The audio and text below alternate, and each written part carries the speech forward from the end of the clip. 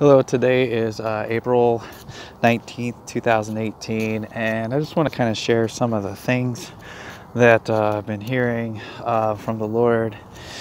And there's like something He's been saying about the number 10 and tricks, lies, and then also music.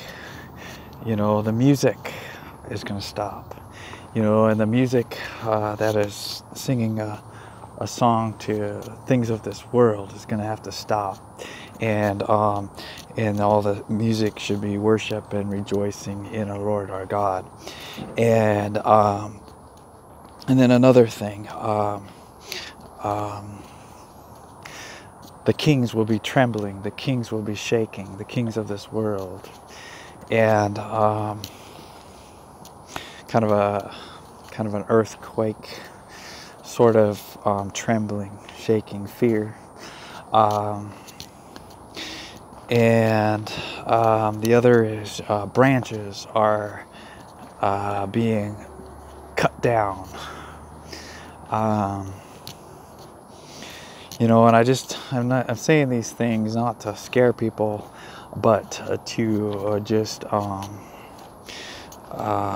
let you know, the Lord is, the words of the Lord, the truth of the Lord will come to pass.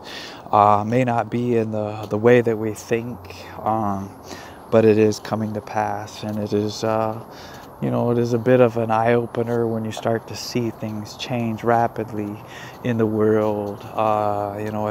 If wartime turns to a peaceful time, who would that be from?